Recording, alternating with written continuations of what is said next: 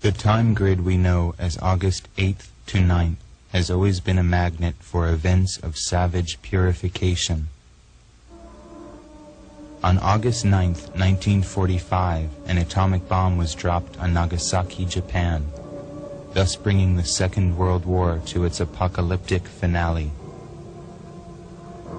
The first National Congress of the Ku Klux Klan was also held on August 8th. August 8th, 1907 is the birthday of Edward Gein, the notorious Wisconsin ghoul whose cannibal exploits inspired the film Psycho. On August 8th, 1914, Hitler's friend Unity Mitford, the British fascist who worked for an alliance between Germany and England, was born. On August 8th, 1985, the Los Angeles Police Department first announced to a terrified public that the Night Stalker, a satanic serial killer, was haunting that city. On August 8, 1974, Richard Milhous Nixon became the first president in United States history to resign. On August 8, 1969, Disneyland in Anaheim, California, opened the doors of its popular attraction, the Haunted Mansion. Later that same evening, August 8, 1969, at another mansion in Bel Air, California, 5 persons were slain, including the film actress Sharon Tate. The next evening, August 9, 1969, the murders continued when a grocer, Lino LaBianca, and his wife were slain at their home on 3301 Waverly, formerly the residence of Walt Disney. These murders brought the 60s to an end.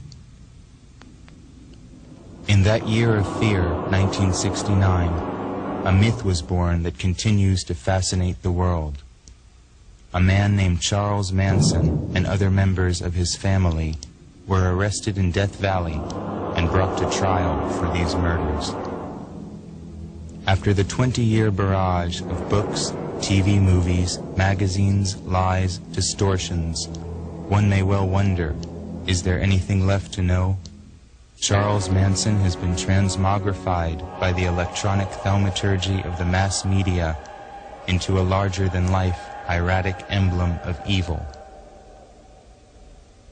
Manson has become the favored brand name for murder and madness, the very archetype of everything the popular mind understands as antisocial, crazy, and criminal. He is one of the last true heretics of our time.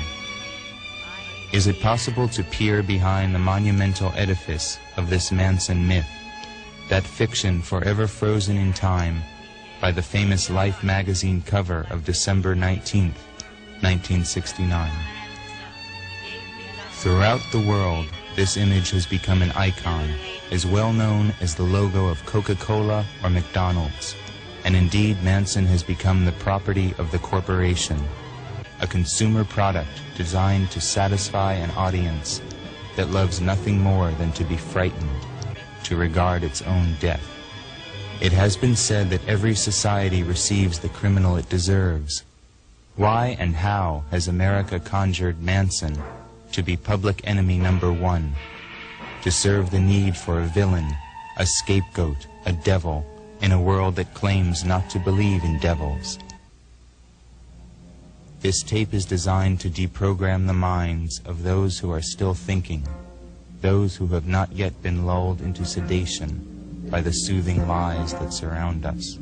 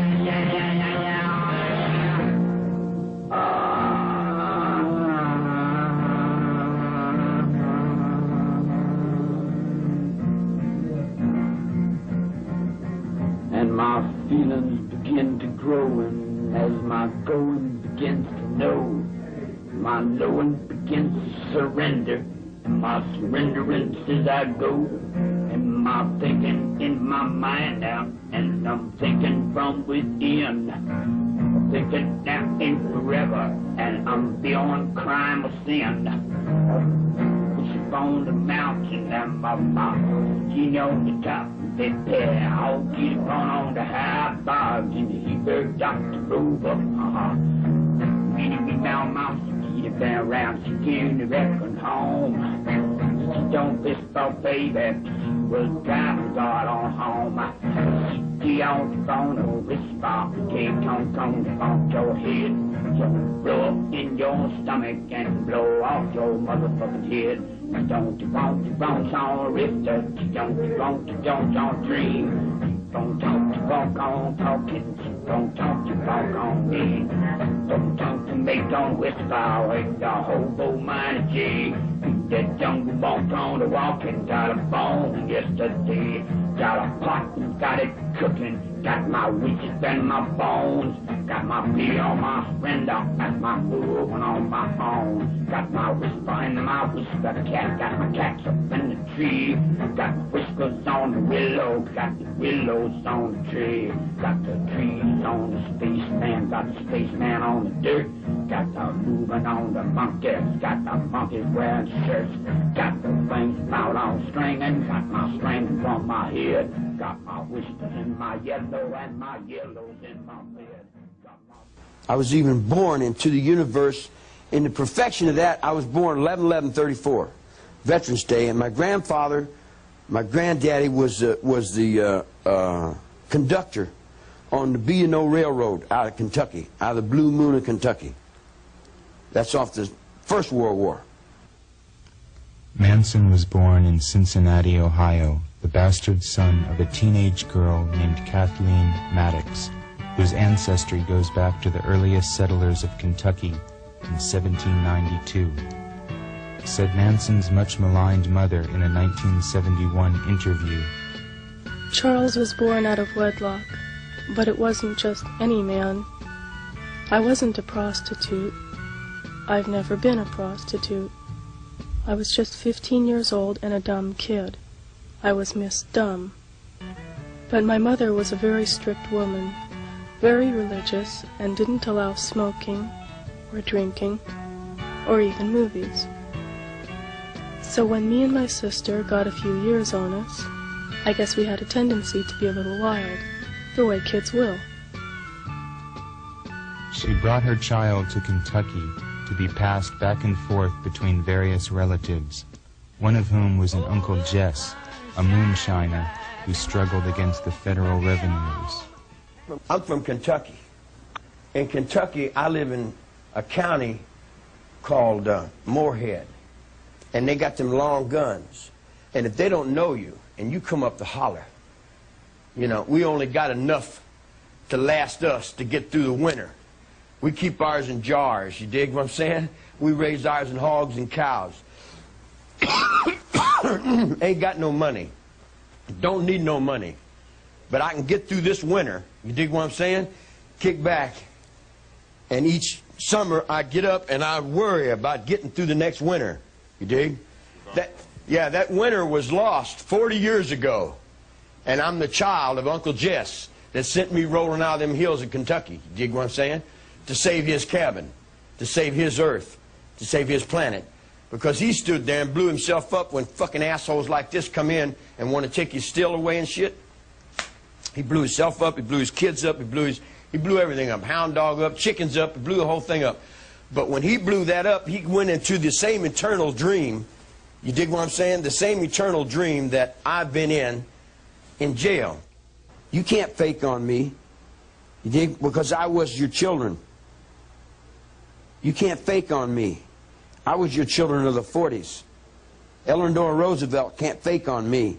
Yeah, that's what raised me. I'm a child of my time. You know, you're a child of your time. I'm locked in the Second World War. All your brothers run in Vietnam War. Well, your brothers are like my little kids. I was brotherhood to the Korean War, and my father was the Second World War. I'll put it to you this way. When I was a little kid in the streets, I was smoking grass. And there wasn't but a few people smoking grass. I come to jail as a beatnik. I don't know whether you remember beatniks. But what your hippies were of the 60s were what we were of the 50s. It's like a long time ago, back in the 50s when I was in reform school. And I would get in a fight or I'd get in an argument and I'd be down in solitary confinement. And they'd have me down in solitary confinement. I'd just go dun dun dun dun dun dun dun dun dun dun. I turned everything off a long time ago. Back in Virginia when I was about 17.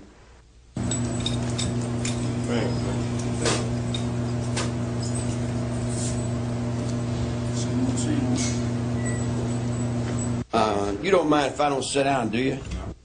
This is the only chance I get to come around unhandcuffed.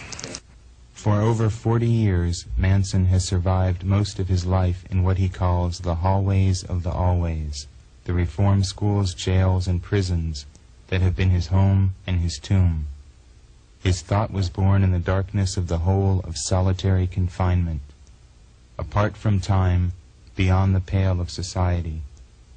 In his cell, he created his own world and speaks his own language, where he has discovered that there is only the mind. Right wherever I am. Because I don't really move. If I'm here, I'm here. If I move over here, I'm still here. If I move over there, I'm still there. And in other words, wherever I go, I'm still there. I call it Pice. Pice, I'm from Pice. I'm a lichen. We're lichens. You want to explain the lichen? Well, I like you, you know. You look all right to me, man. You dig what I'm saying? So I accept you as a lichen. So when I accept you as a lichen, you're like kin to me. Because I never had a family, see? So you're like my kin. You're like kin to me. You know, and I accept you completely and totally into that. All the way through your mother's relationships and your father's relationships. All the little relationships that you guys have. I didn't have that because I was over here in reform school, boys' school. I had the relationship of the guys over here in boys' school, over on the basketball court. The basketball court is my kingdom. Always has been. Because I rule it from solitary confinement. Do you think that's your destiny, not to... No, it ain't destiny. It's just me staying alive. It's my life. In other words, we all do what we have to do to survive, right? Well, you know, you put a child down here, now I've survived this long. You know, I'm over 40 years in prison. I've survived. And I've survived you. Manson claims that the so-called straight world outside of prison is but an inverted reflection of the underworld in which he has lived. To him, the reality that presidents and law-abiding citizens accept begins in the hermetic, alternate universe of criminals, cons, and outlaws. But Elvis Presley was only the shadow that was playing up over somebody that was dying in a hole down in Brushy Mountain, Tennessee. Or someone that was over in the solitary confinement you see what I'm saying? In other words, the real Humphrey Bogart and the real James Cagney are actors. I mean, the ones you know. The real ones, they died in here. You know, in other words, we die so that you guys can play act us. In other words, we got to be the bad guys so you guys can be the good guys, you dig? But in reality, we know that you're not the good guys. That you guys are worse than we are. You dig what I'm saying?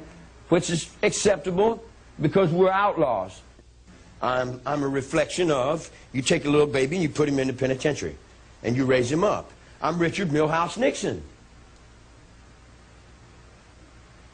I'm Richard Milhouse Nixon.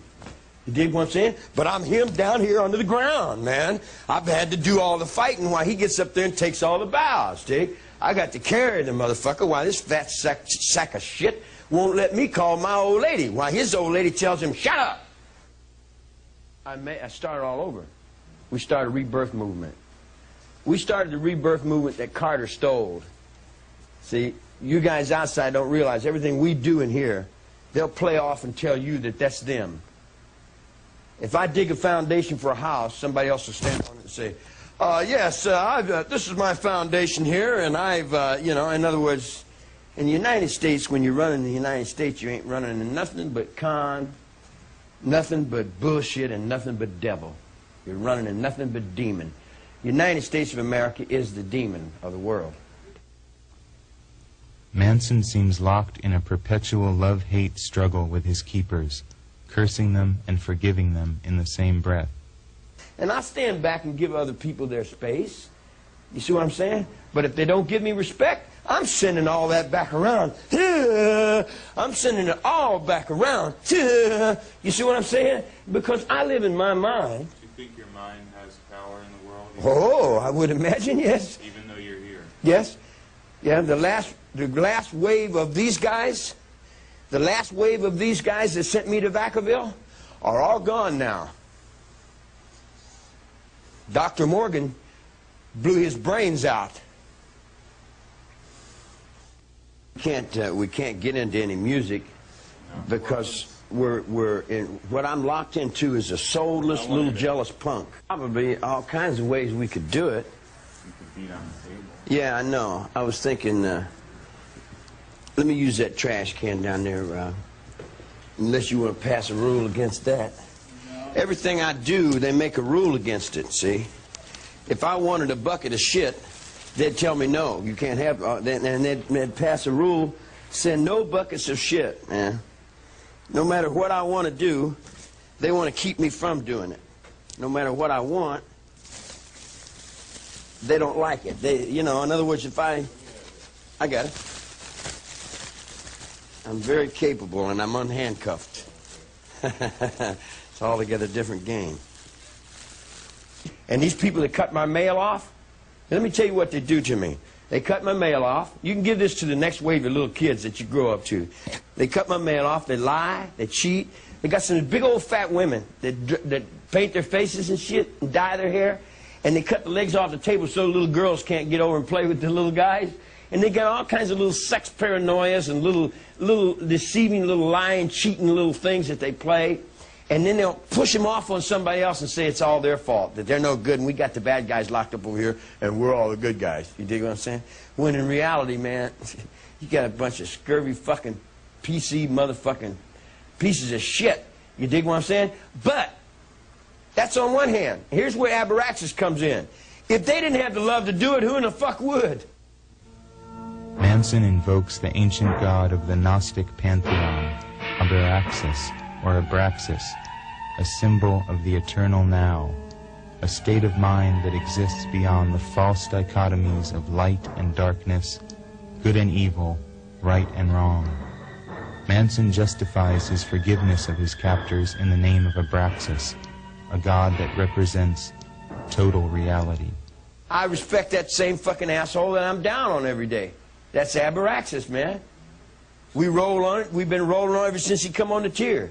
He comes on the chair and says, fuck you, you son of a bitch. Throws shit and piss in his face. You dig what I'm saying? Knock him down. And he comes back and feeds me with it. And lets me live.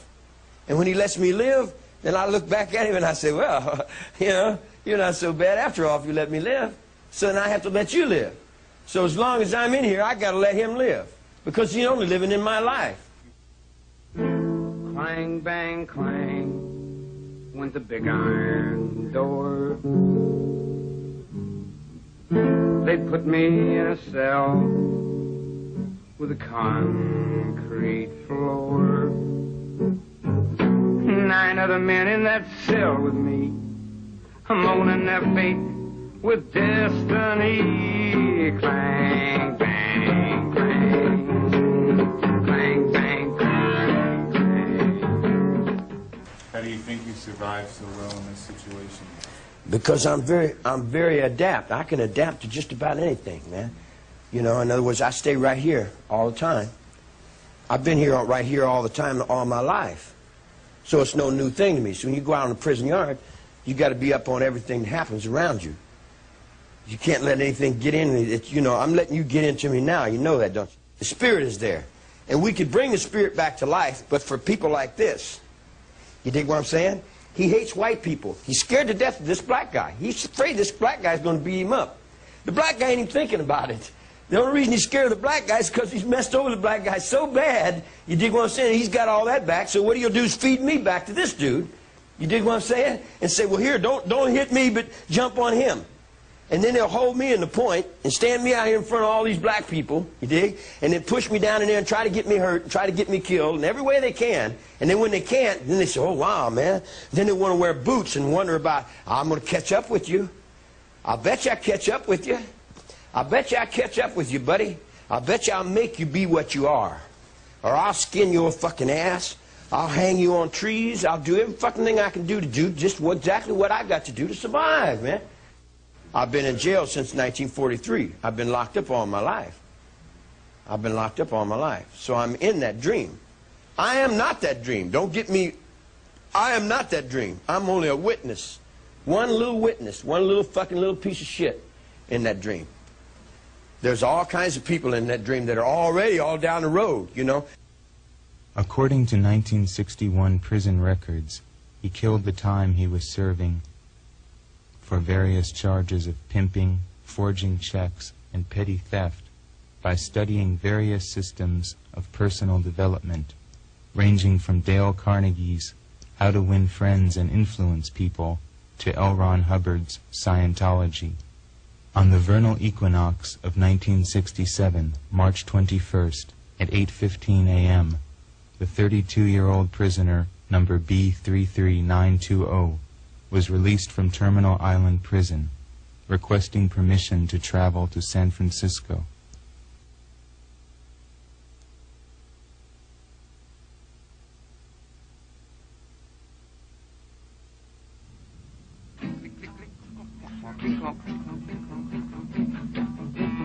I am a mechanical man. A mechanical man, and I do the best I can because I have my family. When Manson arrived in San Francisco in 1967, he drifted into the anti-culture that the media was already calling hippie. He began to attract a following, mostly of young women who were drawn to his music and his philosophy. There's a bunch of broads that follow me around, but there's always broads following me around. Then when I got back out, the hippie was a takeoff on the beatnik, as the beatnik was a takeoff on the bohemian, or the bohemian was a takeoff on the boobskaboo. In other words, just loop-de-loops and circles that come in and out of these places. The idea of Manson as the ultimate hippie and the family as an example of hippiedom's ultimate folly has been ingrained into the public mind with all the other simplifications that have so far served as truth.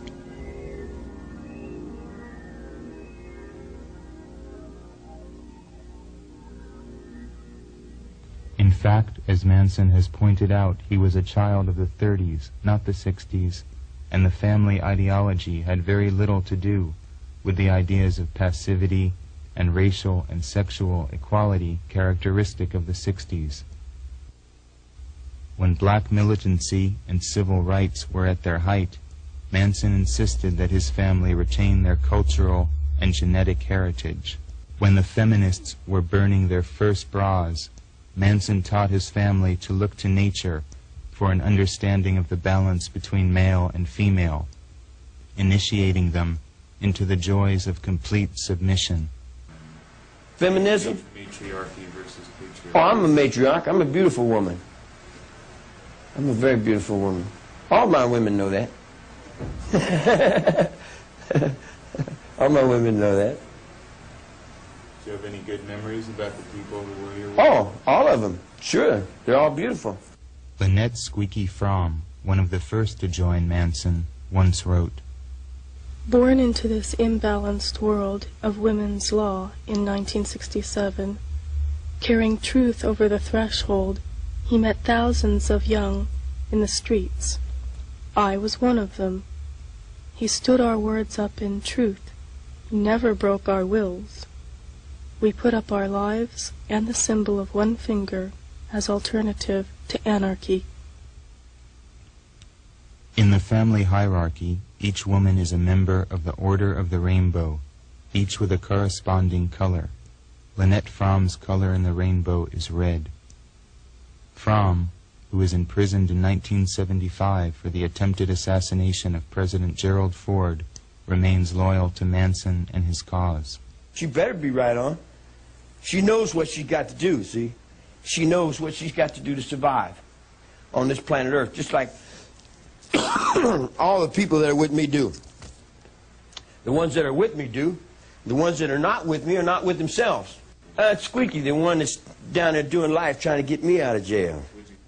When Fromm escaped from prison for 2 days on Christmas Eve of 1987, a wave of paranoia swept across the nation that had not been seen since 1969. That one woman could inspire such fear is a sign of how powerful the Manson myth has become.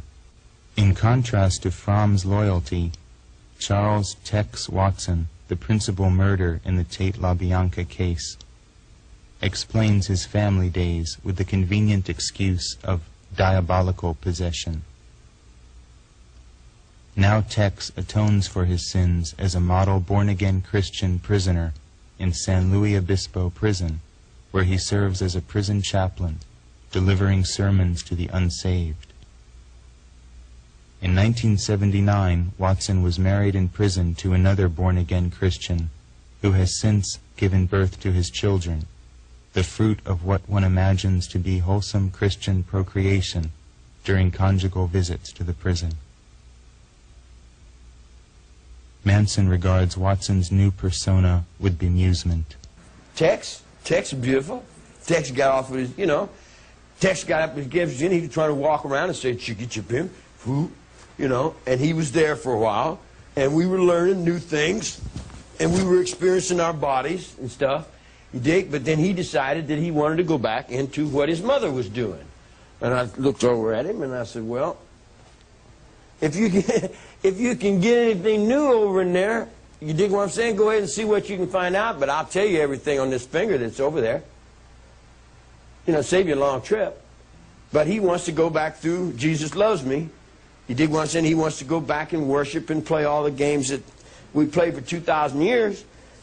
And if that's what he wants to do, it's okay with me.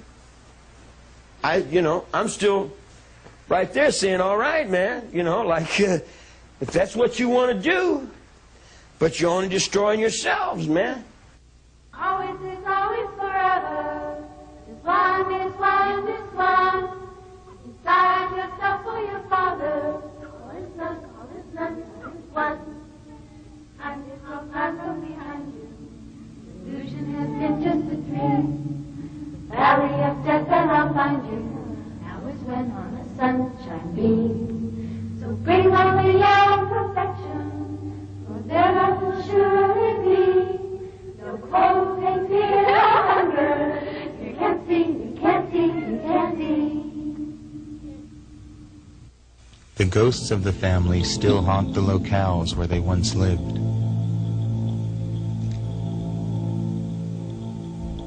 In 1968, Manson persuaded the octogenarian George Spahn to allow the family to live on the ramshackle movie set, the Spahn Ranch, in Chatsworth, California. It had appeared in countless old cowboy films as the archetypal western town.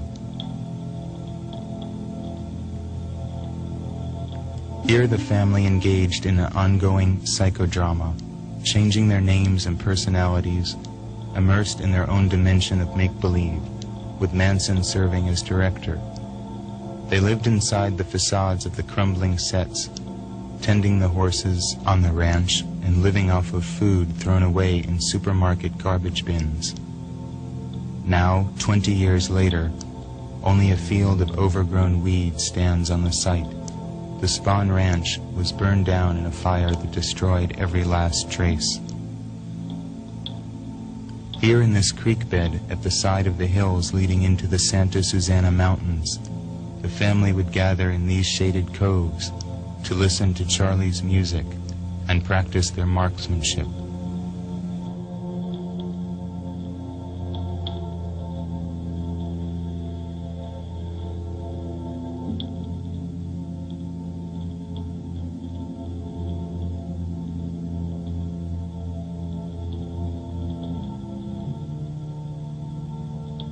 Devil's Canyon, directly across from the Spahn Ranch, inspired one of Manson's songs.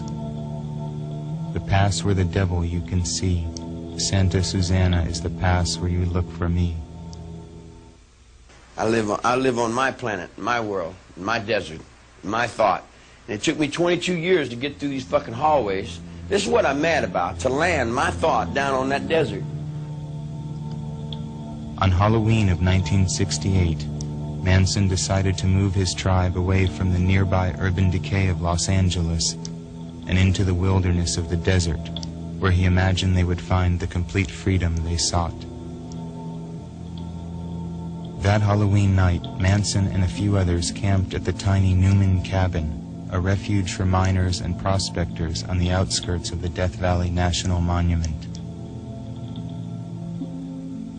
Manson's name is still carved in the wood of one of the Newman cabin doors, along with the year he first came to this desert.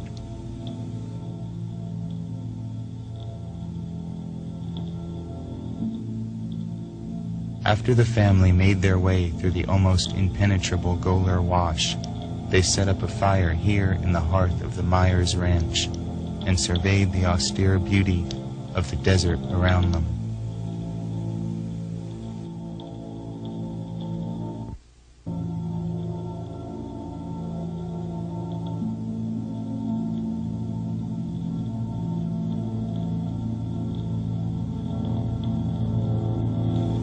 One of the family girls knew of an abandoned stone house down the road, owned by an old woman named Barker.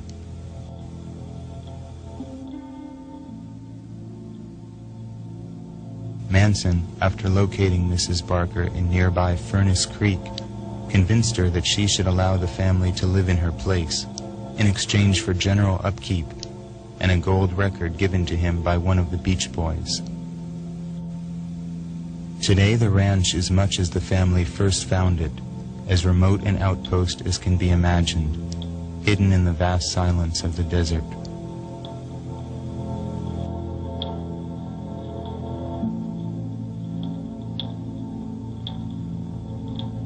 Little has changed in the kitchen where the family prepared its meals.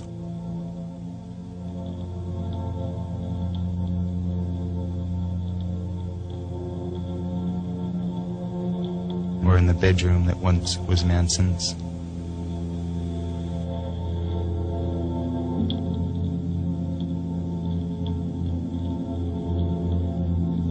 Now, what comes to me, I have to deal with, don't I?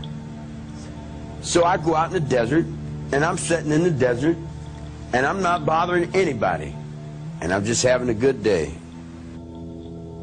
I'd rather be a coyote in the desert, but I've got to play act this goddamn human thing, this form that I'm in.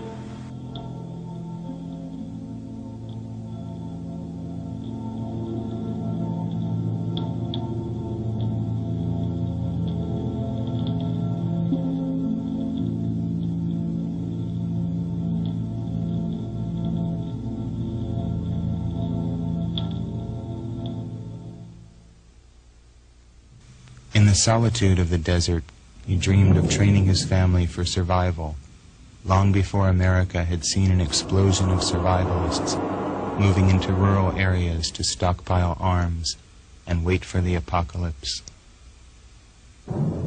Inspired by the exploits of Field Marshal Rommel, the Desert Fox, in the 40s, Manson began a massive project of stealing and converting cars into dune buggy attack vehicles. They would be a new Africa Corps that would rule this desert domain far from the sick city.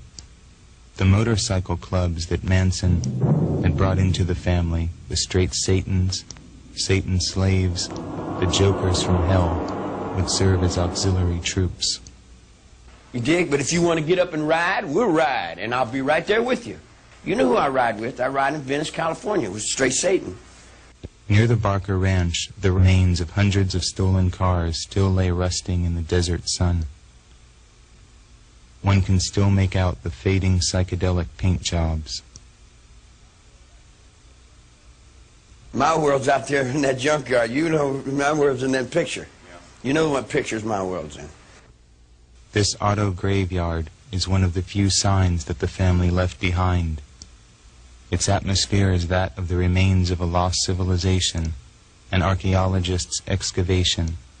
So distant does the alien world that blossomed here in 1969 seem. Oh, garbage dump, oh, garbage dump, why are you called a garbage dump?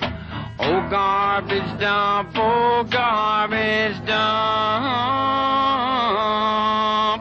why are you called a garbage dump? The family foraged into the nearby naval bombing range, where they stole a communication wire which was strung around the Barker Ranch, further adding to the impression of a command post. The camouflaged lookout bunkers where the family girls would take shifts keeping watch of the ranch, knives strapped to their legs, are still evident. The fabled family bus that once stood in the front yard of the ranch crumbled slowly for years. Eventually, local prospectors dragged the infamous relic to an abandoned mine and dynamited it, as if symbolically destroying the spirit the bus once stood for. As Manson's plans for extending his increasingly militaristic commune to the further reaches of Death Valley expanded, getaway routes were planned. Emergency supplies of ammunition and gasoline were hidden all across the landscape. This still full can of gasoline stands hidden under the same rock that Manson left it under decades ago. Manson, familiar with local Shoshone and Hopi Indian legends of a subterranean lake beneath the desert, made sporadic attempts to search for what has come to be known as the Devil's Hole or the Bottomless Pit. Squeaky Fromm designed this prototype Armageddon jacket as the uniform for the Devil's Witches. This cavity in the striped butte near Barker Ranch is still said by desert miners to sport geysers of water, and may be the source of the idea, long a part of local folklore in Death Valley, that posits the existence of an underground body of water. Eventually it was here, in the quest for the bottomless pit, that the family was destined to make its last stand.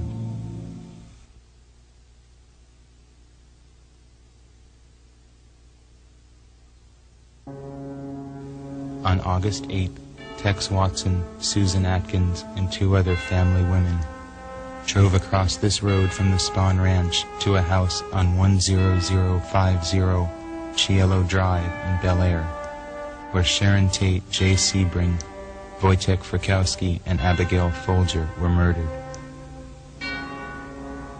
The subsequent murders unleashed a tidal wave of panic and terror. Speculation in Los Angeles and the world as to the identity of the murderers ran rampant.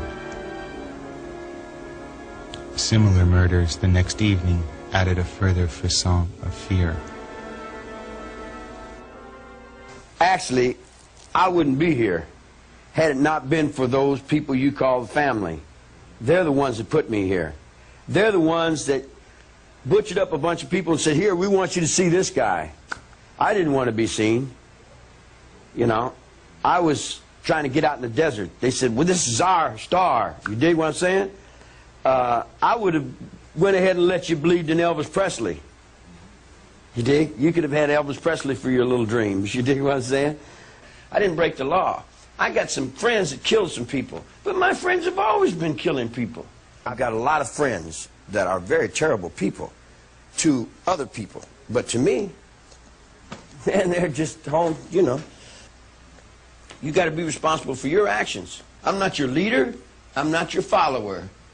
Like the Kennedy assassination, the impact of the so-called Manson murders can never be fully understood. They entered immediately into the folklore of our time, an impenetrable cipher. It would be impossible to penetrate the fog of disinformation that covers these murders, the thick veil of rumors and theories, conspiracies and cover-ups that obscure the way. Were they the first casualties of a holy war? Tex Watson's revenge for a drug burn by Wojciech Frykowski? Susan Atkins' attempt at a copycat murder designed to free Bobby Beausoleil? Were the murderers strangers to the slain? There are only questions. The murders seem to echo the sordid epitaphs of old Hollywood in their excess. Jay Sebring, the hairstylist to the stars, had been living in the house where 30s actress Jean Harlow's husband, Paul Byrne, had killed himself decades ago. Ironically, this article in the Los Angeles Times wondered idly who the unknown assailants were, while an article right next to it answered the question. On August 16, 1969, sheriff's deputies raided the Spahn Ranch and arrested most of the family suspected of auto theft. They were released shortly thereafter for lack of evidence, without the police ever suspecting that they had in their custody most of those involved in the murders.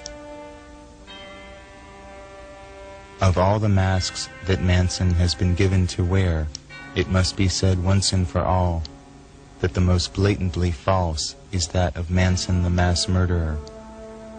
That Manson was not present at any of the murders, that his name is inextricably connected with, is a simple fact of history. Indeed, it has never been shown in a court of law that Manson has ever killed anyone. And yet he is known as a killer, a butcher, a murderer of unborn babies. There have been far grislier murders than these, and yet every media hack feels compelled to refer to them as the murders of the century, if not of all time. Had the victims been 5 anonymous individuals, who would have noticed or cared?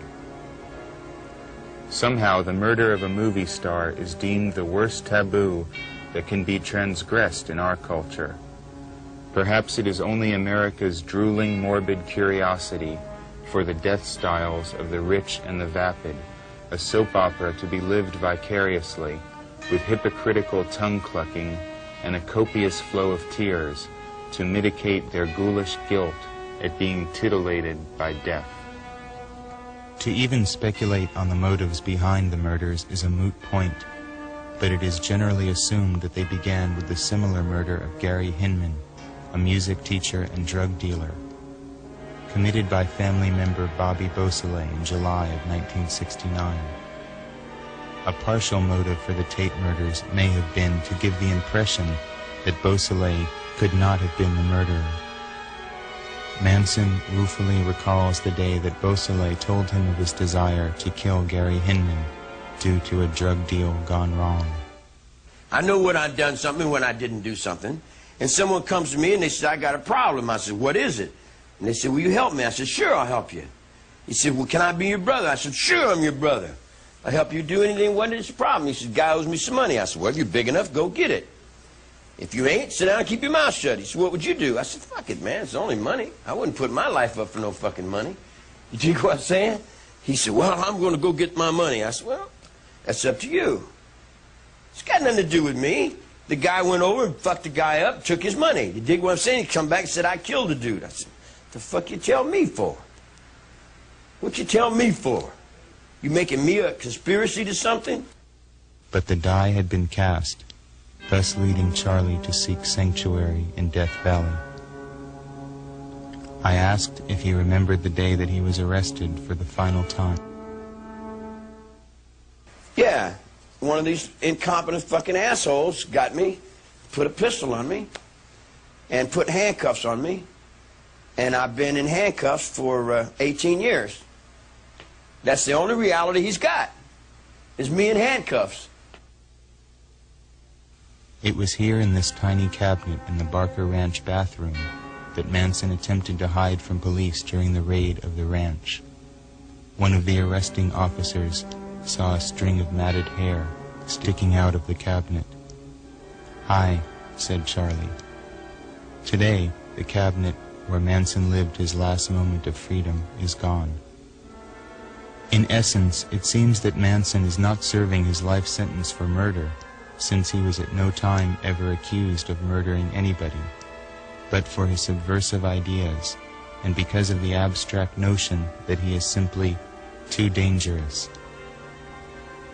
In a mockery of justice that was his trial, he was not allowed to defend himself. When he was finally given the right to testify in court, prosecutor Vincent Bugliosi argued that Manson's hypnotic powers might be too persuasive to the jury. Thus they were banned from hearing his testimony on the grounds that they might be convinced of Manson's innocence. During his testimony that was delivered to an empty courtroom, Manson declared, "These children that come at you with knives, they are your children. You taught them. I didn't teach them. I just tried to help them stand up. You can send me to the penitentiary. It's not a big thing.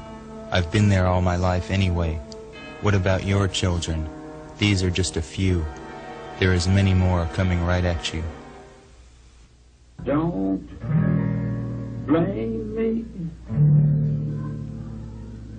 for falling in love with you. Blame charms that melt in your arms, but my grandmother, don't blame me.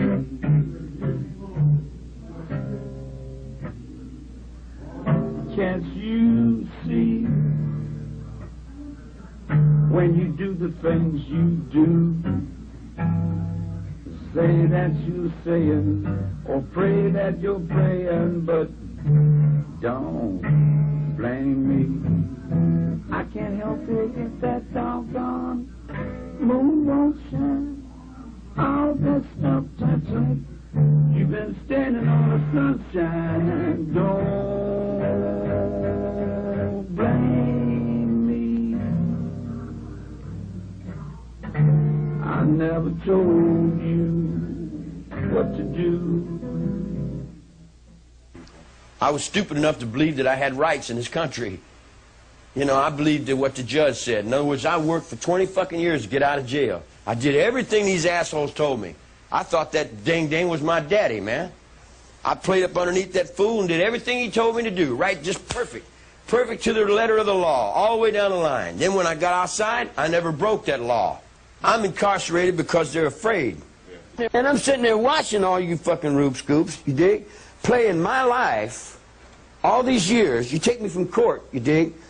And the lawyer represents me, and then he got guys that represent him, and then they all represent that, and then these guys represent me, and they all represent that, and they're only representing me to start with. It's all in my life that they're standing up with all this big old shit that they're standing up in. It's my life that they're feeding on at the bottom. The king don't have any clothes, man. You dig? We told you that in '69 when Nixon fell down. Now you're trying to drag that same old egg up there and try to put something up that's already gone, man, rather than try to build another one.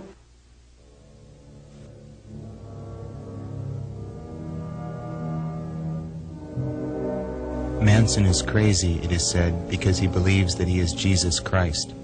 Behind this cartoon conception is a more complicated cosmology than has been previously understood. And then you see Jesus and you see Christ as being a little God, partner. Because I had the altars of the Druids long before the cross came. And the altars of the Druids will be there long after the cross is gone. Whether the Christians like to accept it or not, you dig what I'm saying? The cross came by and passed by my window, and I seen it go by, and I said, "Ah, Christ was a little God." Ah! Because that was where they hung that fucking last asshole. What do you think about that last asshole? He's still there. Can't you see him? He's still right there. Nothing's changed.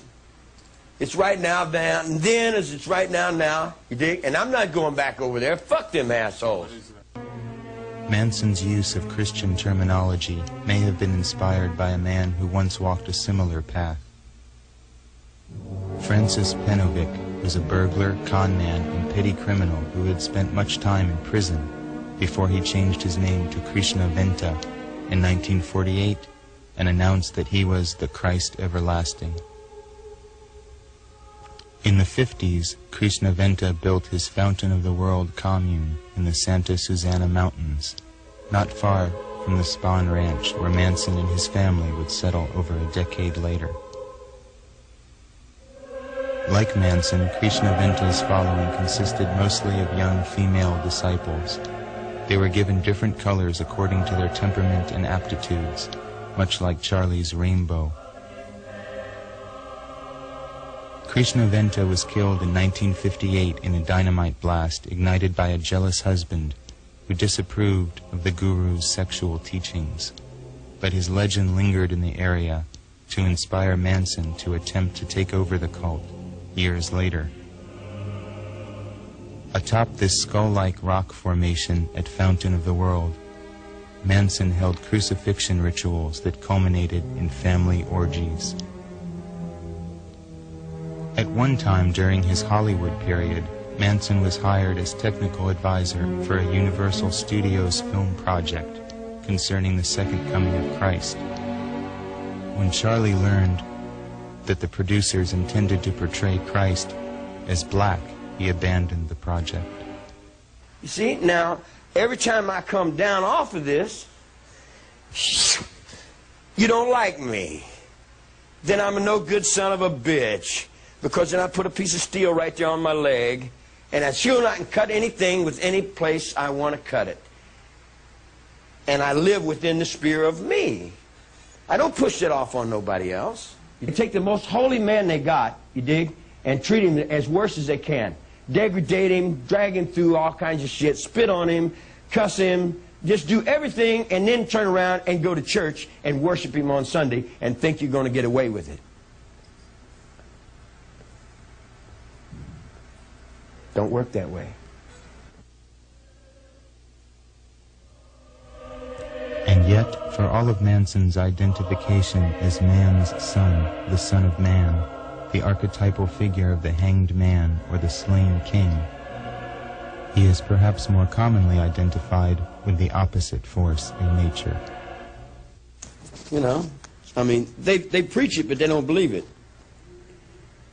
I believe it. I don't preach it, but I know it. It's a reality. It's a reality. Jesus Christ is a reality. And so is that other guy.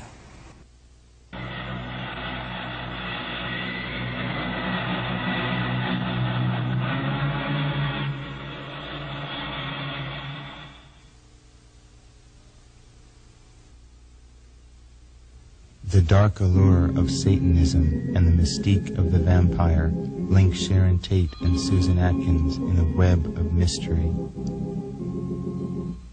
They seem bound together by destiny, protagonists in a drama decreed by fate. There are parallels in their lives that defy logic. In 1967, Susan Atkins was an aspiring actress, making her living as a stripper in San Francisco's North Beach. Strangely enough, she worked under the pseudonym of Sharon King. She was hired by Anton Lavey, the high priest of the Church of Satan, to play the part of a vampire in a topless witches revue held at a San Francisco nightclub. Atkins had written of this performance. I was the perfect sexy vampire, ready for my casket lying at the center of the stage. I knew I'd never be able to get into that casket for real without getting stoned. I popped the acid tab into my mouth. I had shaken several people when I had risen from the casket and pointed a long, blood-red fingernail at the audience and marked them as my next victims. The same year that Susan Atkins made her debut as a vampire, Sharon Tate was cast by her husband-to-be, Roman Polanski, as a vampire's victim in his film The Dance of the Vampires. In the film, Tate's character is referred to as a sacrifice to Lucifer. Earlier in her career, Sharon Tate had played a witch in the British film The Eye of the Devil, or 13. During this film, Tate began a brief period of dabbling with white witchcraft. She was initiated into the coven of Alex Sanders, self-proclaimed king of the witches, by High Priestess Maxine Sanders. The ritual was held in Tate's dressing room trailer on the set of the film. If Sharon Tate was fascinated with the more benign aspects of the occult, Susan Atkins held a similar short-lived dalliance with black magic. Here she is seen in the ritual chamber of the Church of Satan with founder Lavey.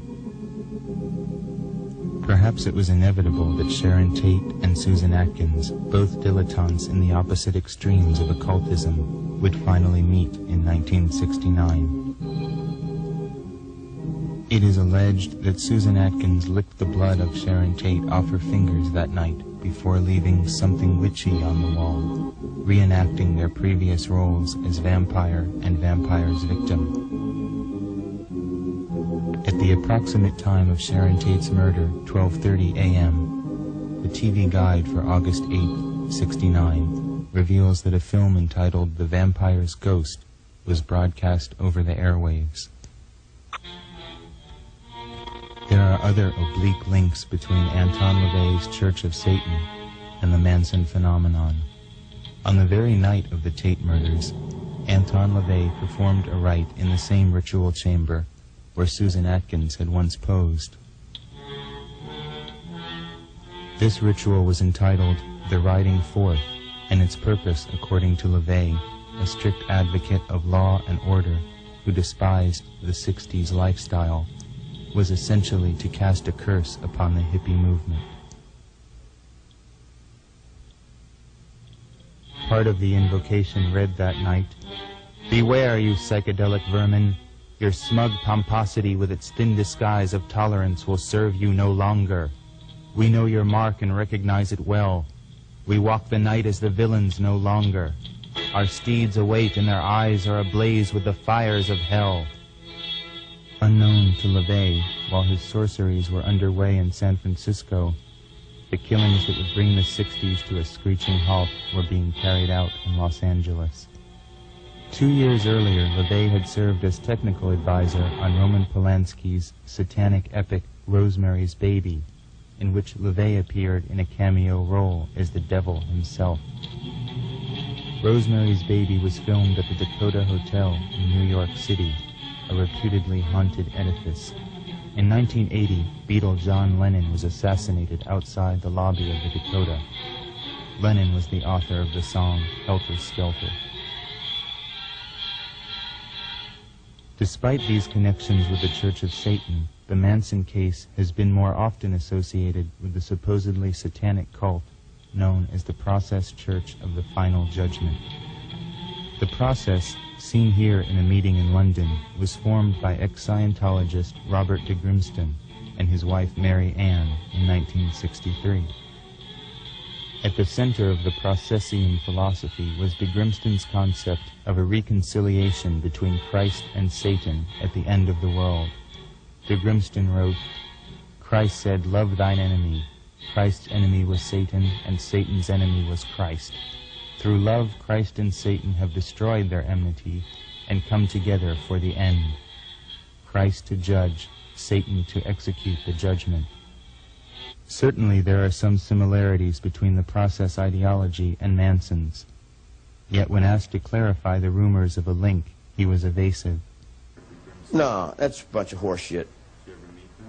No, I don't. Yeah, I know him. I know him spiritually. I know everything.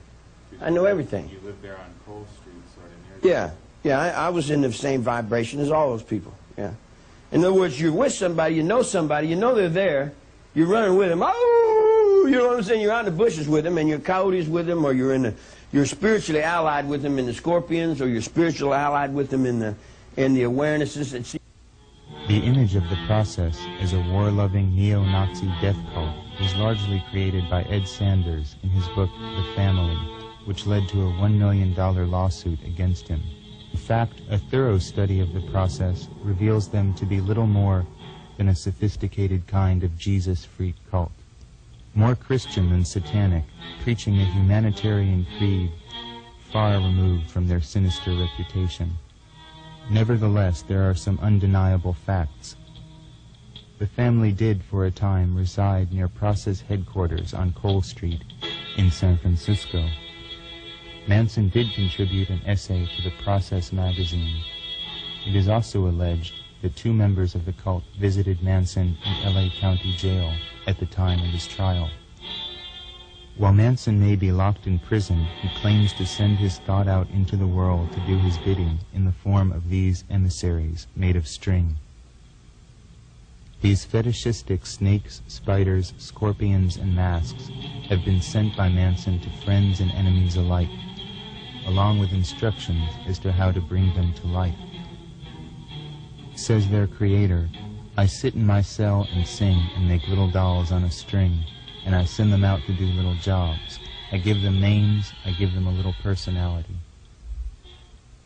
Another occult figure linked to the family is filmmaker Kenneth Anger, student of Aleister Crowley and an early member of the Church of Satan. At one time, Bobby Cupid Beausoleil, seen here in Haight-Ashbury, was Anger's protege.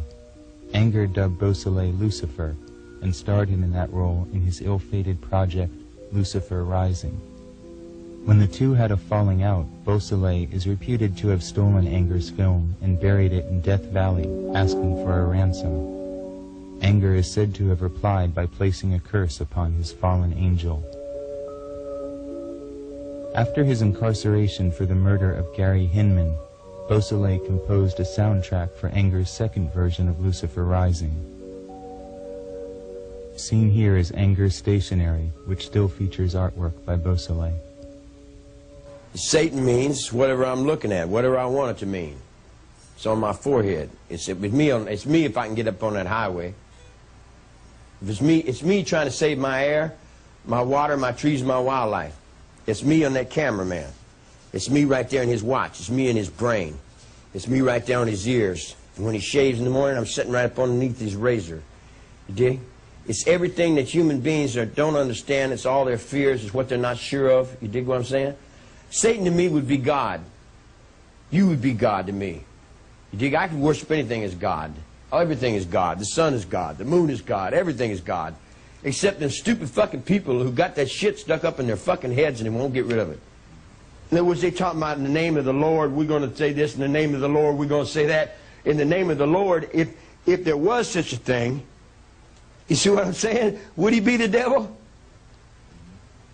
If there was such a thing, would he be the devil? I'm out there on the highway. Sure, I'm out there on the highway. I'm out there on the highway in Big Dragon, in the underworld. I'm out there in Hawaii. I'm out there in all kinds of different things. You might say I'm kind of like Satan. I'm in so many different places at once. Yeah, it would be like Satan. It would be very sharp for one person to do all the things that I'm going to have to do to survive. In you, and in you, and in you, and in you too.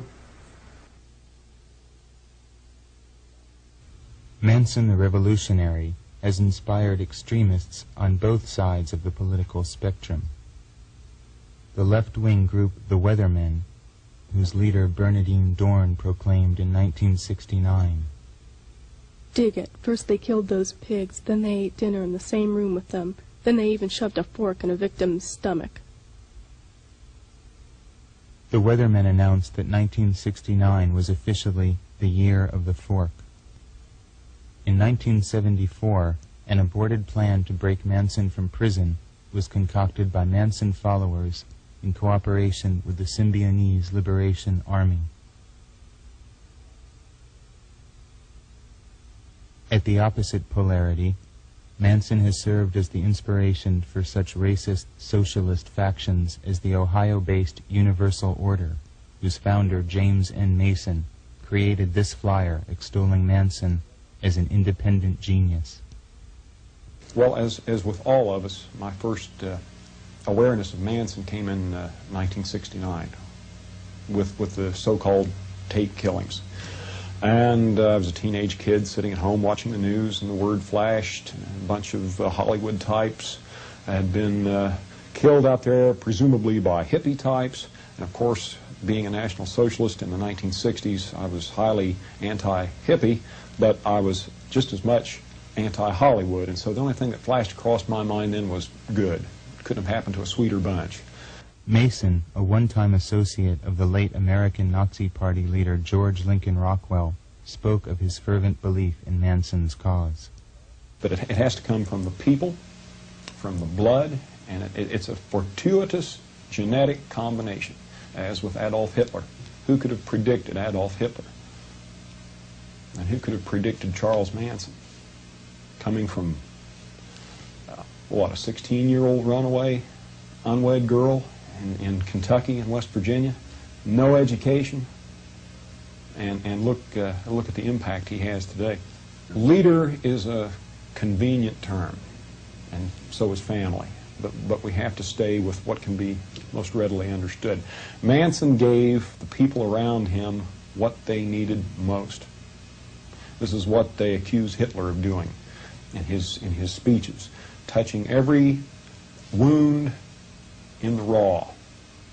He can have an audience of 100,000 and reach every member of that audience independently, separately. And Manson did the same thing. Manson designed this logo for the Universal Order, but clearly separates himself from the fray of left-right dichotomy. I wish you'd send James a copy of this and tell him if he had them swords, I just reach and take them swords and I break them and throw them down on his feet. You dig what I'm saying? And I tell him, now stand at attention when I'm talking to you. That's where it comes from. It didn't come from no fucking book. Stand up or I'll knock your fucking brains out. You dig what I'm saying? Handcuff the son of a bitch down there and let me, I'll show you how I interrogate the motherfucker. You dig what I'm saying? I'll interrogate you. I'll reach in your brain and pull your fucking soul out and throw it on the floor. I'm tired of this bullshit, you dig? And all these people that run around and play acting like hoo-hoo gaga and playing all that shit, they better get in line or get off the motherfucker. You dig what I'm saying? Lynette Fromm has written, As for Manson's revolutionary right-wing cause, I believe that if Manson had wings, he'd have at least two of them, and a substantial soul self in the center. Indeed, Manson's vision of order in the world surpasses any simple political solution. And Jackson wants to run to be president. Man, you better hope somebody wants to be president. You dig what I'm saying? But who in the hell would want to be? Can you conceive of what kind of brain would want to lead these fucking roof scoops out there? And you know, because there's no communication with them. You dig? If you took a horsewhip and beat them, they still wouldn't understand what the hell you're talking about because there's no intelligence there, man. There's too many people. Oh man, yeah. You know, they'll pray for Hitler to come back. They'll wish he hadn't been here. They don't have the intelligence to change. Once you get them, they'll go, the rest of their life, They'll do that for a paycheck, You tell them, don't do that no more, and they go, There's no communication. You tell them, I tell them, stop doing that. And they'll go, I said, stop it. And they'll go, and you cut someone's fucking throat and throw blood in their face, and they'll go, You see what I'm saying? In other words, there's just no intelligence, man. You don't have any hope for mankind. Not on that level. Not on that level, I don't. No. That's not mankind. That's not intelligence. You know, it's not even beast. It don't have the intelligence of a zoo. You know. Now they're all running from Jackson, right? They're all making excuses. Oh, they don't want to give him this driver's seat, do they, huh? And I'm laughing like crazy, man, because I think when he goes up there and says, well, now, what have we got here? He's going to find out he's got a fucking bunch of bullshit there, too. Makes no difference what they call you. I call you the Boosku. You're the commander of Mamscam. You know, what does that mean? You still got to live with what you do. You dig? Well, evil. In order to put this world into order, how much evil do you think would have to be? You see what I'm saying? In other words, just to think world peace up underneath these incompetent fucking assholes that run these places. You dig what I'm saying? What kind of man you think would have that in his head?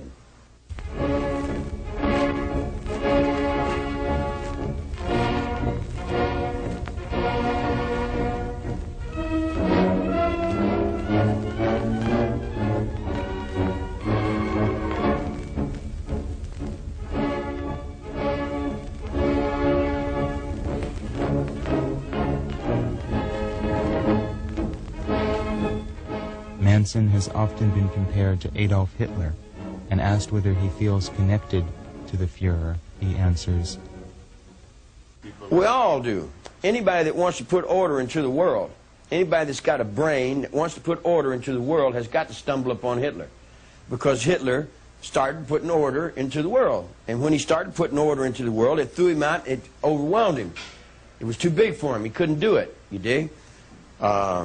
Nowadays, it's a different computer. It's a different, if it's a different world, it's a different thought.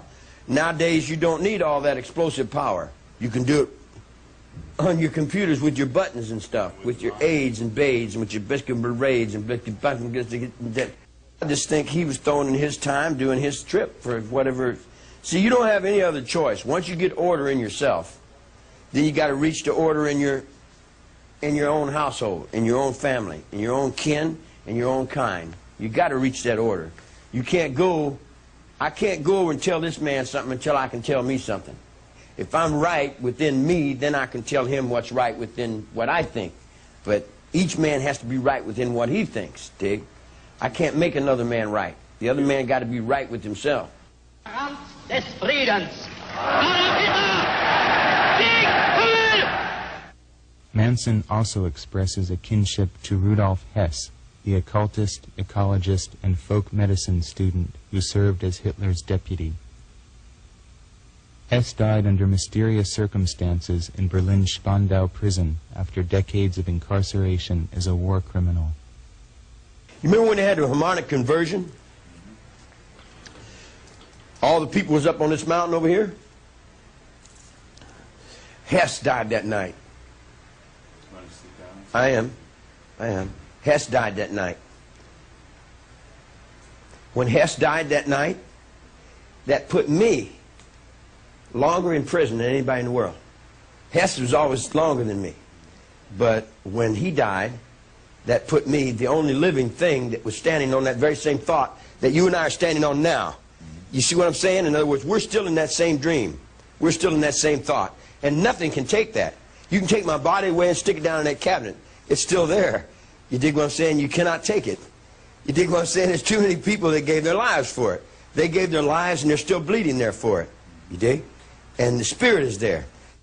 Manson has certainly been an influence on the burgeoning U.S. skinhead movement, and perhaps the skinheads are the true inheritors of the spirit of the shaven-headed girls that performed their sidewalk vigils during Manson's trial.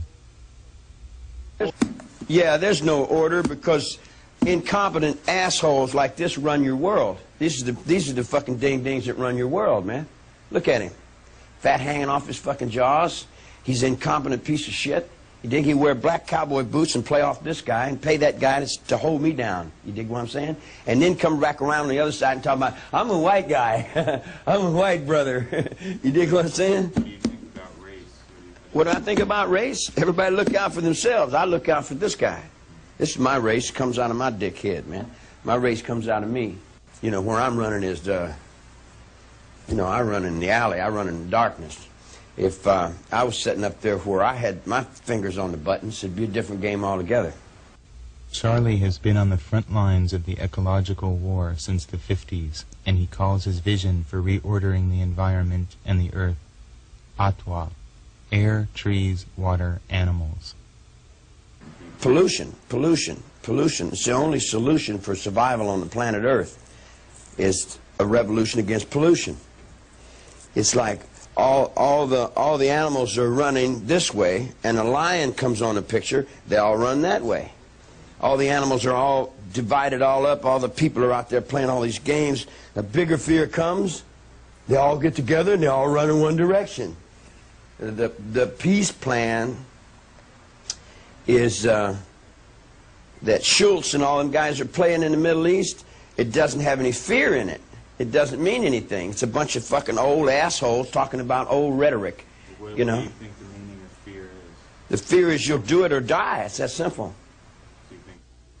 In other words, the ways of animals I identify with more than I do with the ways of the humans. Humans are pretty stupid. Humans won't survive. Humans ain't going to survive. Not the way they're going. Think they're going to destroy themselves? Yeah, definitely. They're going to destroy every fucking thing. They're destroying everything. See, people don't realize how many If you sit down and you started thinking people, it would take you 10 weeks to think up 200 million people, man. Do you know how many people that is? Now you run out of food with 200 million people. You run out of oil with 200 million people. You run out of thought with 200 million people. You got a lot of meat there, man. That's a lot of meat to deal with, dig? You know, I'm reaching for perfection, just like we all reach for perfection. But my perfection is in the air, the water, the trees, and the wildlife, and it goes beyond my physical. You see what I'm saying? In other words, they can't understand, I've already gave this physical up, man. The physical's hanging down there on the courtroom. You know, if you want to interview me, why don't you go talk to the DA, maybe he can make up some more lies for you, some more stories for you. And here's another thing that you people talk about, all these peace movement, all these demonstrators, they'll run out and demonstrate for a nuclear power plant and go home and turn electricity on. If you want to demonstrate for a nuclear power plant, don't use electricity. Does it make sense? You know what I'm saying? They want to demonstrate for something on one hand and get their faces up in the camera and like, look at me, I'm different, you know, or pay me to be somebody, you dig? And then on the other hand, they can't be somebody because they go home and turn the fucking electricity on and use the same fucking pollution. You dig what I'm saying? In other words, you can't protest cutting down trees with paperwork. You can't protest pollution riding around in automobiles. You dig? I told you 40 years ago, get back to the horse, man. What's the best way to change things? I get back to the horse. If you don't get back to the horse, there's going to be nothing left of you. Now, it's dawning in the minds of many. It's dawning in the minds of chemistry. It's dawning in the minds of biology. And I got 7 big locks in my brain, you dig? And then I send off to Norway. And I send them a thought, and it goes to Norway, and the chemistry, and they're looking in their little things. You dig what I'm saying? And then I'm over here in Australia sitting on a bushman. I don't need a telephone to communicate with that bushman. You dig what I'm saying? That bushman is right inside my soul, man. He's right inside. I can hear everything. I can see through his eyes. You see what I'm saying? It's like I am that bushman. After Manson's imprisonment, Lynette Fromm and Sandra Good continued the fight for Ottawa. Good sent this manifesto to the Associated Press in 1975. The International People's Court of Retribution is a wave of assassins. It is made up of several thousand people throughout the world who love the earth, the children, and their own lives. They have been silently watching executives and chairmen of boards and their wives of companies and industries that in any way harm the air, water, earth, and wildlife. They can be assassinated on the golf courses. They move of their own accord. Necessity dictates policy. Exxon, ITT, Standard Oil, Union Oil, lumber company executives, Gulf Oil, must get out of the country or you'll be killed. We want to live, you maggots, you monsters. Get out of the country or you'll be killed. Manson rails against the money mind as one of his principal enemies. 666 is just a dollar bill. That's the body of the money. The body of the people that work for the money. Take that gold on that man's ring. He works. How long did you work for that? 2 or 3 weeks to get that ring? And when he got that ring, puts it on his finger and he writes it around, and he doesn't know that he's holding up the very same value that's working his African brother to death and is starving somebody else down in the ground, but he wears it on his finger like it was okay. I'd take it off and throw it on the dirt. You know, I wouldn't enslave nobody for a piece of gold. That's stupid. And anybody you see wearing gold, you know, they're enslaving somebody else with it, you know. But it's where their brain is, and you can't get them out of it.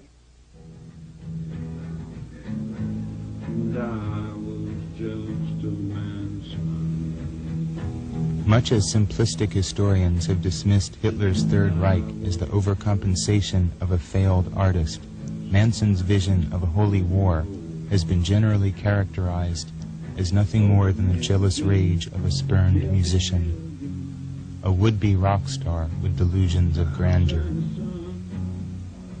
In fact, against all evidence, it is widely accepted that the overriding motive for the Tate murders was Manson's resentment against Doris Day's record producer's son, Terry Melcher. According to this theory, Manson was so enraged that Melcher did not provide him with a record contract, he ordered his slavish minions to murder everyone in the house he believed to be Melcher's. 150 Chielo Drive.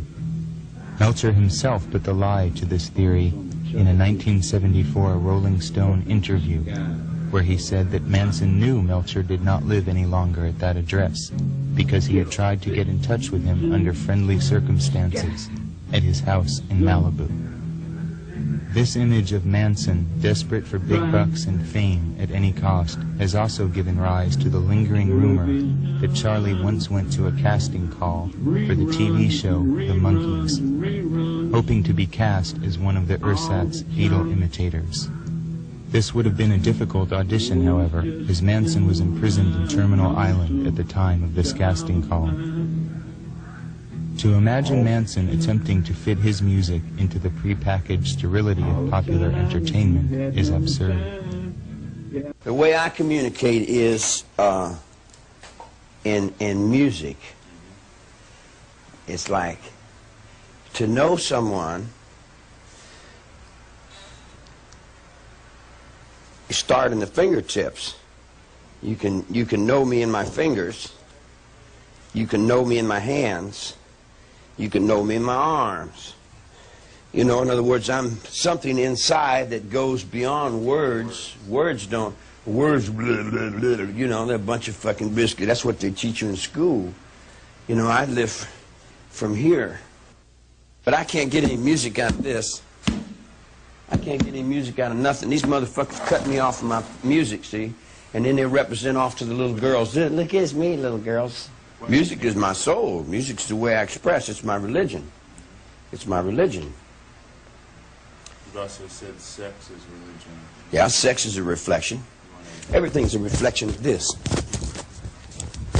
When you reflect that, you reflect music. I reflect it in music.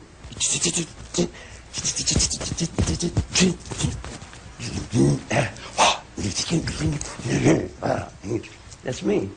But I put my soul into the sound. That's in my music, see? But that's what they won't let me get out. And then every time they keep that music out, then all the kids rise up and they kill a bunch of people. And then they say, well, oh, you're fucked up. Well, why are we fucked up? Who just says you can put your music up over my music? You dig what I'm saying? Who put your voice up over my voice? Who says your God's bigger than my God? You dig what I mean? In other words, it's just if you get down in the alley with it, and whose dog's the biggest dog? I'm the biggest dog when I'm out there in the street. It's like to get on down the road and play my music. See, I play my music for... Are you hot in here? I play my music for me. I don't play my music to entertain people. I play my music because I am my music, you know, and I live 24 hours a day in music. Manson began concentrating on the guitar in 1959 when he was serving time with Alvin Creepy Karpis, the last survivor of Ma Barker's gang. The old con, who had been personally arrested by J. Edgar Hoover, taught the young Manson a few techniques on the steel guitar that were quickly worked into his repertoire. In 1968, Manson and the family met the Beach Boys, seen here at a Halloween get-together. They admired Manson's music enough to record one of his songs, Cease to Exist, although they altered the lyrics to the more palatable Cease to Resist, and retitled the song Never Learn Not to Love You. The song can be heard on the Beach Boys' 2020 album. Because when I fell out of this penitentiary and I was playing my music, you, Neil Diamond, Buffalo Springfield, Beach Boys, all them guys came to me, you dig, and you said, how can you play this kind of music, man? We've never heard this kind of music before. You know, he said, wow, this is strange kind of music, you know? And I said, oh. And they copied and stole from me and took it down and put it in whatever they did, you dig? Dennis Wilson, the Beach Boys' drummer, was particularly taken with the family and allowed them to inhabit his mansion for some time. Wilson raved in one interview that he had a friend who was a little like the devil, who liked to be called the wizard. Sometimes he frightens me, Wilson admitted. Manson, however, is scornful of the idea that his friends in the music industry were of any help to him at all. Ain't nobody ever tried to help me do nothing, man. Nobody helps you. Everybody wants to ride. They talk about help, but there ain't no such thing. You got to help yourself.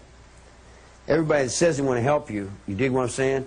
They got, you know, everybody's, you know, we all hold a little, and then who does it all balance off on? Utilizing one of the Beach Boys' recording studios, Manson recorded an album of songs on August 8, 1968, exactly a year before the murders transpired. The album was released as Lie after Manson's arrest. He has since recorded other music which has been smuggled out of prison and distributed to a few devotees. Perhaps the ultimate myth relevant to Manson and music is the fiction created by Vincent Bugliosi, stating that Manson believed the Beatles were sending secret messages to him on their White Album. I'm not of the 60s. I'm not a generation of the 60s. The 60s were little kids to me.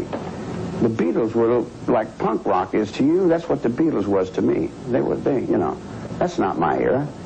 My era was Bing Crosby. I'm 53 years old. I'm not a teeny bopper. In a sense, Charles Manson the man no longer exists. He has been replaced and transformed by the symbol rather than the flesh and blood being. The real Manson now resides in the imagination of the public, voracious for their next vicarious thrill. As for the man himself, he claims not to care how the media portrays him. Fuck the people out there. Well, that don't know you. I don't give a fuck whether they know. Anybody that don't know themselves don't know me. I don't give a fuck about people. I'm looking out for this guy. Right here. You're not angry how the media has portrayed you as this villainous monster. What does that mean? It doesn't mean anything. Media is a rerun. Public opinion's a little girl. It's a toilet paper commercial. It's got nothing to do with reality. Reality's here. Reality's now.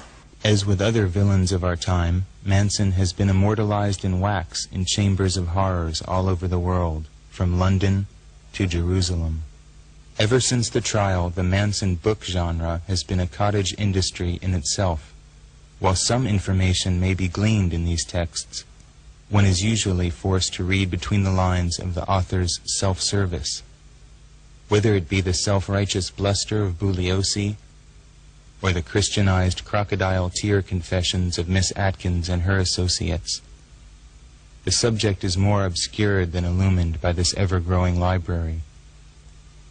The self-proclaimed counterculture produced many underground comic books dealing with Manson, diverging in tone from the snide approach of R. Crumb to the preachy Legion of Charlies that compared the My Lai massacre to the Tate murders. It was inevitable that Manson should have become grist for Hollywood's money mill. For the most part, he has been the stuff of low-budget exploitation films, which attempt to turn the case into cheap horror, taking morbid delight in the sexual and violent aspects of the cult.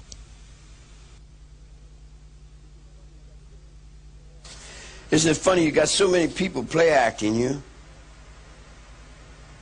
So many people play acting you, you never get a chance to play act yourself. Manson's filmic alter egos have ranged from a vampiric guru in Death Master to a rabid devil worshipper in I Drink Your Blood.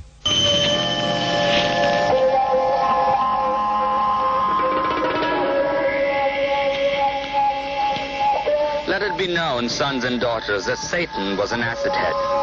Drink from his cup. Pledge yourselves. And together we'll all freak out. A strange cinema reality link is this final scene from Sharon Tate's final film, 13 Chairs, prophetically featuring a Manson doppelganger.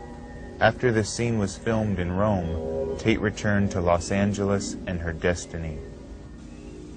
Compared to the vision of bloodthirsty snuff guru so prevalent in the 70s, Manson is increasingly presented in a lighter vein of recent date, as this scene from a supposed comedy entitled Armed and Dangerous reveals.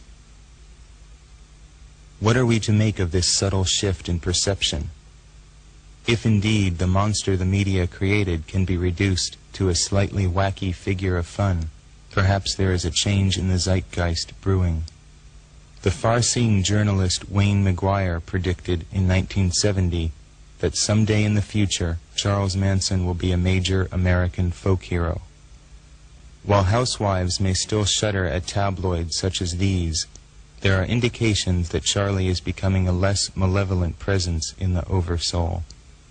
Manson the commodity can be purchased not only in bookstores and video emporiums, but in clothing stores as well. Indeed, one trendy shop in London was named Helter Skelter. A nightclub in Los Angeles also uses the name. In 1987, the Piedmont Candy Company released a short-lived deck of collector cards called Terrorist Attack, which features Manson in distinguished company. John Asnile, director of the cult favorite Manson's Home Movies, a Super 8 extravaganza that documents the gorier elements of family history, offers an entire spectrum of Charlie memorabilia to an ever-growing market of Manson files under the aegis of his Manson Archives. At a recent satanic rally in San Francisco, the film The Other Side of Madness was shown to an audience that cheered through the reenactment of the Tate murders. On the fringes of society, there have been small but serious efforts to rally public support for the cause. A shadowy organization called the Friends of Justice planned a series of concerts to raise legal funds for Manson.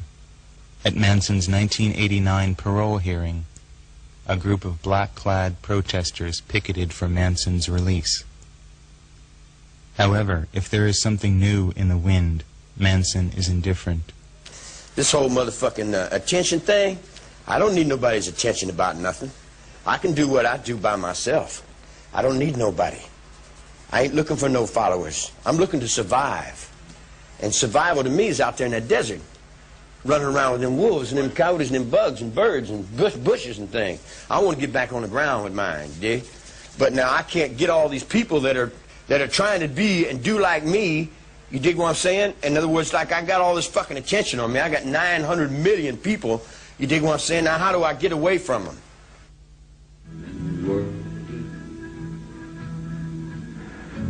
In the end, Manson is only concerned with the unfathomable parameters of his own world, his recurring fascination with reflection. See, the judgments are, how will I judge anything? I'm judging it from within inside of me. However I see anything, I'm seeing it from what's inside of me.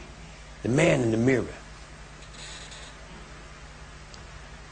I go beyond the man in the mirror because I set the mirrors on the ends of your roads, Jake. But I set them with these little nooses. When your children come in to me, I hang them on the ventilators according to what I need to be and what I have to get done, to weave my patterns, to do whatever I have to do, to survive. In the places where you know the pictures, where we live. Everybody that thought that they're playing me, I think they'll end up finding out that they got played by themselves. Because we each get the guy in the mirror. Could you look in the camera and tell people they're going to see this? Tell them who you really are. Tell them who I really am. I'm this hand here, with no doubt. Yeah. Yeah, I like that. Yeah. Yeah. That shoulder there. Yeah, you look like a healthy young man. I like you. Talk to the people if they're going to see you. Well, I can't talk to the people. That's your reality. You're the one that does that. I don't. Well, I'm dealing with you. What do you have to say that you've never been able to say before? You've been through a lot, ain't you? Yeah. Yeah, that's good. That's why we can probably meet as easy as we do. I feel real comfortable with you, man. That's good. Yeah. Yeah. So what do you have to say that you've never been able to say in this situation before? I'm going to survive. If you do or not, that's up to you. You dig? But the only thing that keeps me from surviving is the people that don't want to survive. So here's what I would say to all the people that have the death wish. Why don't you go ahead and find your own way out? Why come to me with all this dying and all this fear and all this bullshit? I'm not into dying and fear. I'm into music. I play music. I play music, I ride my motorcycle around, and I can play anything, any act. I mean, I've played them all, you know, but which one ain't an act? I don't know. Does it matter? I guess only to how much you're getting paid. You know, or who's paying you. Or if your dollar's going to be worth anything to start with. Or if you got to give half of it to some Jew fucking bastard who's doing nothing but laying up and sucking on what somebody else is doing, you dig? In other words, I can't get the maggots out of my brain. Everywhere I look up, man, I got these little fucking bloodsuckers that get in my head, and they want to just feed from me some more, you know? And I say, good God, man, ain't you fed on me enough? 2,000 years ain't made you fat enough to get off my fucking neck, man, you dig? Who am I? I'm anybody I can get away with being. I'll take his clothes and put his boots on and get the hell out of here and walk on down the road and be a hobo if I had a good chance. I don't like killing. I don't kill bushes. I don't kill trees. I don't eat animals. I don't like killing, but I'm just like anybody else. I can, when I'm pushed to do that, I can do that just as easy as eating a piece of steak or cooking a chicken. It all balances off on Rock Hudson to be the macho until they find out that he's not really that, or to the Marine sergeant who can't say what he's doing in the locker room. You know what I mean? I mean, who cares the balance of what the in-betweens are, you dig? In other words, am I a bitch, a homosexual, a punk, or am I a macho, or a boot goop, or a flim-dim, or am I all things to all people in all ways? Am I their death if they seek it too closely? Am I their judgments if they find harshness within themselves? Am I their benefactor if I've got the... in other words, like, what am I? Oh, me? Hell, I don't make nothing happen. I just walk along with what's going on. I mean, make happen. What your thought? Well, the same thing with you in your world. What, you know, like you've made me happen. I mean, you know, how can you say I make you happen when you made me happen just as much as I made you happen? I'm only what you put into me. You dig what I'm saying? You put your thought out into the world. No. You put your thought into me. You sent me this, and you did that, and you said so-and-so, and you put such and such. And I said, oh, this is what you see? Man, this must be, you know, wow, you know what I mean? All right. You know what I mean? In other words, if that's what you see, then I'll meet you in that. Yeah, that's beautiful. Fantastic. If I lived with you for about a month or two, then you would have a whole different concept of me. You wouldn't think the same thing of me. Your whole opinion of me would change. Not only your opinion of me would change, your opinion of you would change. And we would kind of reflect off into each other to where we become a part of. They'll walk up and down and tell you, yeah, this is me, baby, and this is me, real boo, but that ain't them. It's just a carbon copy reflection of. You know, they won't let the reality of. You've said that you're a reflection of everything around you. Sure, what else could a child be? That goes into you. You're going to reflect it sooner or later. If I'm going like this, pretty soon you're going to reflect that. All children do. I'm born right now. Anybody that puts their life on the line for me, I've always been right there with them, because I stay right there all the time. I was born and raised there. I stay there all the time, constantly. I'm so much there, you dig what I'm saying, that Japan came over and said hello. And I said hi. You dig? And then anybody with any respect would respect me. But any punk that don't have respect and all that fear and insecurity, you dig, then they treat me like the fucking punk that they are. In other words, they give me all their insecurity. I can't see no mistakes. I think the infinite wisdom of all things are perfect. Even these guys, even though I don't agree with them, you dig? And I conflict with them, and I argue with them, and I struggle for the same thing they struggle for, perfection. Don't place no emphasis on history because they'll all lie. The truth is that your history books are full of bullshit. Most of your books are full of bullshit. You know that, being a writer yourself. How do you think people are going to remember you? I don't think they're going to be anybody to remember anything. You know, they're destroying everything. They'll destroy it all the way back down to the coyotes and the wolves and the scorpions and the bugs and the snakes. And there'll probably a few of us fake phony son of a bitches sitting over and looking at the thing saying, yeah, that's an old rerun in Mars somewhere. I'm just checking that dude out, man. Cameramen have a way of hiding. Yeah. You know, are you Irish? Irish English, yeah. Yeah, that's what I figured. Ready complexion, right? No, what always happens every time I get out of jail, I have a kid. And then the broad ends up snitching on me or getting me locked up. And then she takes the kid on down the road. And she raises him up to be like her. And then I see him when he gets to be about 30 or 40 years old. He's a little fat fucker. He thinks just like his mother. You did? So I see a bunch of little fat fuckers that think just like their mother. And I look at him and I say, yeah.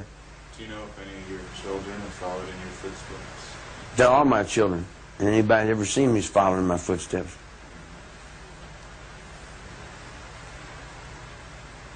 How else could they do anything else? Should I explain that?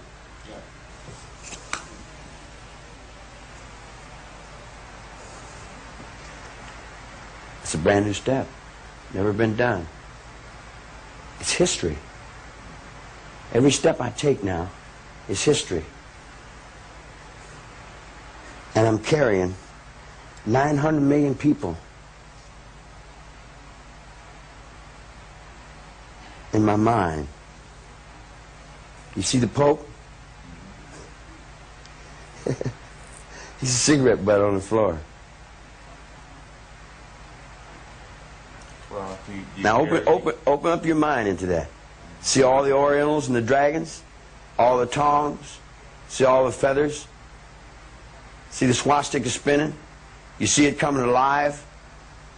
In our minds as a youth, you see that spirit coming back? You see it coming back? You dig what I'm saying? In other words, it's coming back in the spirit of the youth. It's coming back from the battlefields. It's coming back. Peace on earth. Peace on earth. And the peace on earth goes beyond that line. And I put that line on the blind man's pole. Then I run that down with some other soul. And then I cut that on back with another track and come back and say, True, I know my mind. And I trust the very same person that you do. And the very same person that you do. I trust the only person left to trust. Me.